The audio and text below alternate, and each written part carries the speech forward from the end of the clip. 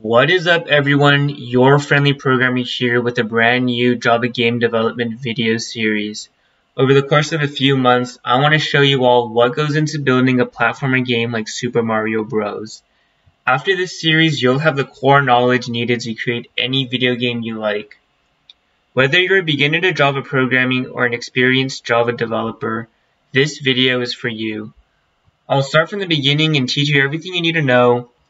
I'll go deep into each of the concepts we cover, and so whatever level of experience you have, you can take something away from this series.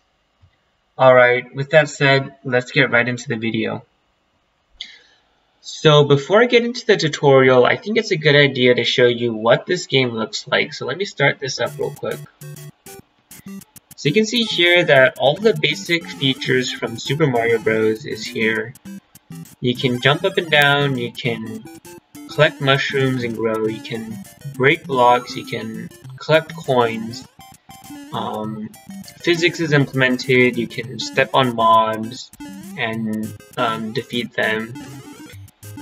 And you can see there's a bunch of different types of items that you can collect just like in the real game. You can shoot fire, you can collect a bunch of coins. One thing you might notice is that the game lags a little bit. When you play the game without recording, it runs just fine. My computer is a little old, so it can't handle recording in the game very well.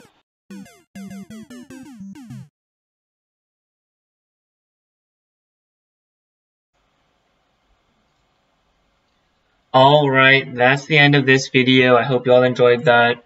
Please like, subscribe, and hit the notification bell to get all the updates.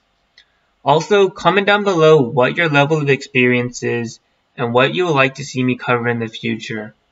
Alright, see you in the next video.